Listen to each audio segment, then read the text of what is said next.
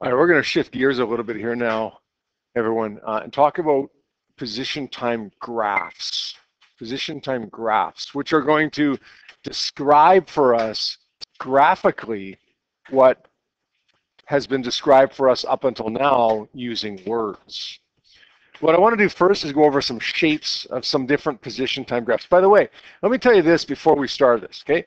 Anytime you have a graph, anytime you have any graph, whether it's a position time graph or a velocity time graph or a force distance graph or a velocity versus velocity graph, anytime you have a graph, listen very carefully to this, the y-axis is listed first and the x-axis is listed second. So when we plot a position time graph, position is going to be on the y-axis and time is going to be on the x-axis. The y-axis, by the way, in this case position, is always going to be the responding variable.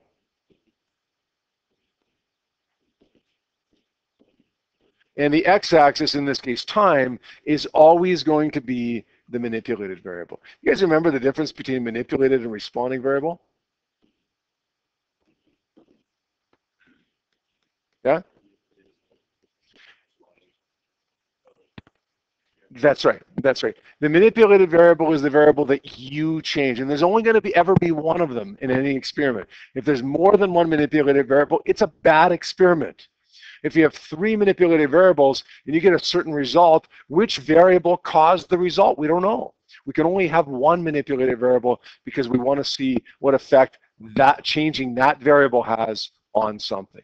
So one manipulated variable, and when you graph it, it's going to be on the x-axis of the graph, and you're going to list it second in the title. The responding variable, there's only one of those as well, by the way. Okay, one responding variable in every experiment. It's going to be the one that changes, potentially at least, because of the manipulated variable, because of what you did. It's going to appear on the y-axis of the graph, and it's going to be the first word in the title of the graph. Now, I've got 5 different shapes of graphs shown on the board here right now. No numbers. Okay, I don't even care about calculating anything for this or determining anything from this other than what these different shapes mean. Okay, what's the significance of them? Okay, what does the first graph or the third graph or whatever represent? What would be, this was a car driving on the road, what would be happening to this car when we're looking at each of these graphs here? So let's go through the first one here. Position versus time. Okay, position on the y-axis, time on the x-axis. This is a straight line. What does it tell us is happening to the object, the car, the person, the bug, whatever it is in this graph? What's happening? What describe the motion in words like we've been doing up until now that's represented by this graph? Bruce?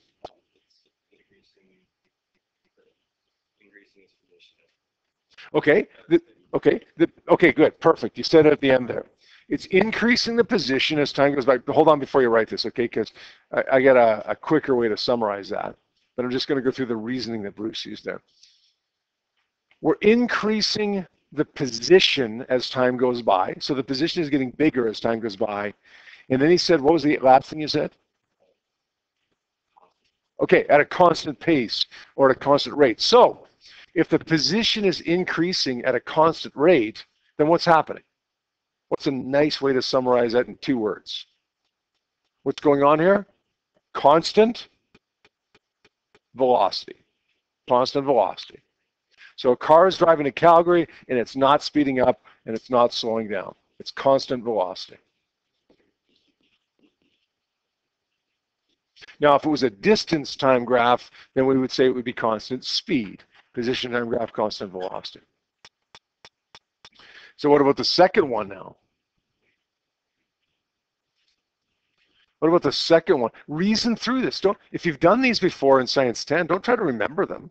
Okay, that's not what I'm asking you to do. I'm asking you to reason through them here. Not moving.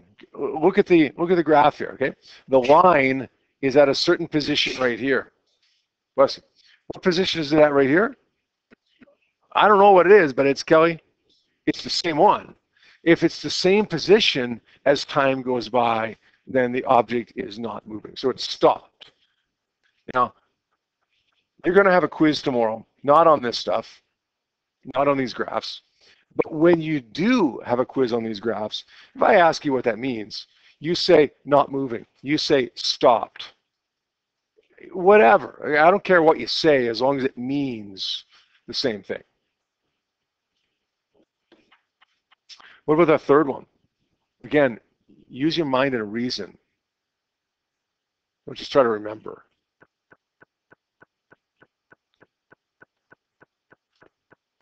What did Bruce say for the first one? He didn't say constant velocity, but that's what it meant, right? He said the position is increasing at a constant rate. Yeah. Good. The position is decreasing at a constant rate. So what's a way to summarize that in 2 words? The position is decreasing at a constant rate. Constant velocity, yeah, but actually I should have said 3 words. 3 words. Constant, yeah, let's say constant negative velocity. Now, let me explain what that means, constant negative velocity. A lot of people think, oh, you're going backwards, right? Okay, yeah, that can be true, you're going backwards, but it doesn't mean you're, like, so let's say this represents a car. It doesn't mean the car is driving in reverse. Right? When I drive to Calgary at a constant speed, this describes my motion. When I drive back from Calgary in the negative direction, in the south direction, at a constant velocity, this describes my motion. I don't have to be in reverse driving home from Calgary. Or if my car is in reverse and I'm going north, that's still a positive velocity. That's still graph number 1. It doesn't matter which way the car is going, forward or reverse. It matters whether it's going north or south, or east or west, right? Fourth graph.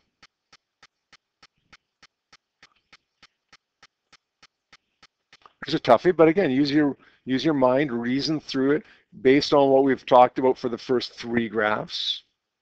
Okay, go ahead. Good. Look what's happening here. Bruce said for the first one that the position is increasing at a constant rate. Here the position is increasing as well, right? But it's not a constant rate. The position is increasing quicker and quicker as time goes by, right? So if the position is increasing quicker and quicker and quicker, it means it's speeding up. And what's another word for speeding up? Acceleration. I'm going to say a positive acceleration. Now, that term acceleration, understand that we haven't defined that yet. We will define that, but all of us have, I think, some grasp as to what that means, kind of speeding up, right? What about the last one here? The last one that I have drawn, there's a couple more that I want to show you actually that I don't have drawn, but it's the last one.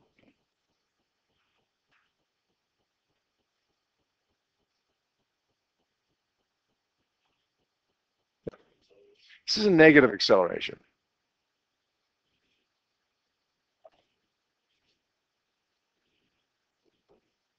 What's happening here? Position is getting bigger, but you're slowing down. So here, this one, maybe you're driving towards Calgary, and as you drive towards Calgary, you're speeding up as you drive towards Calgary. Here, it's not like you're going backwards. Your position is still getting small here. It's getting bigger, bigger, bigger, bigger, bigger. You're still getting further away from Okotoks, closer towards Calgary. You're still going in the positive direction. But as you do that, you're slowing down to a point where, look, it's almost flat, to a point where you're almost stopped. That's a negative acceleration. Speeding up, positive acceleration. I'm going to put that in brackets down here. Speeding up, and my negative acceleration here is going to be slowing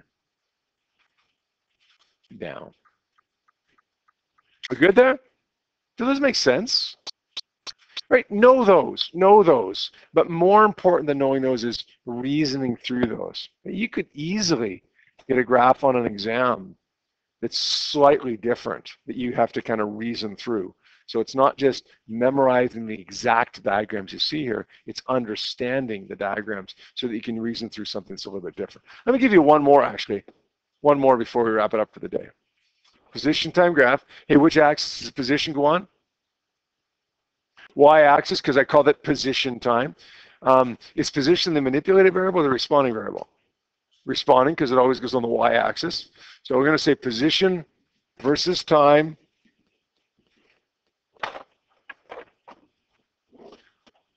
You can copy this down or not copy this down. It's up to you on this one. What does this one mean?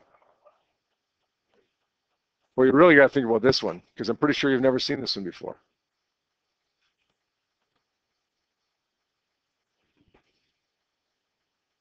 What does this one mean?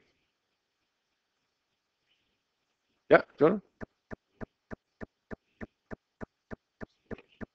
Yeah, instant acceleration. Okay, I kind of like that term, actually.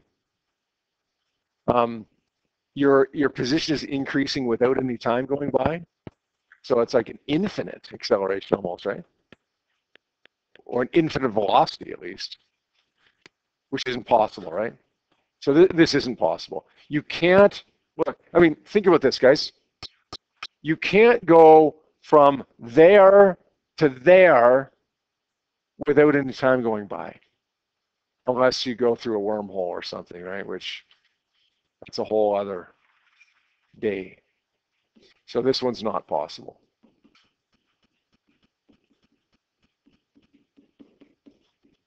Right? So again, we reason through it to determine that it's not possible. You can't do anything without time going by. Right? Okay, let's wrap it up for today.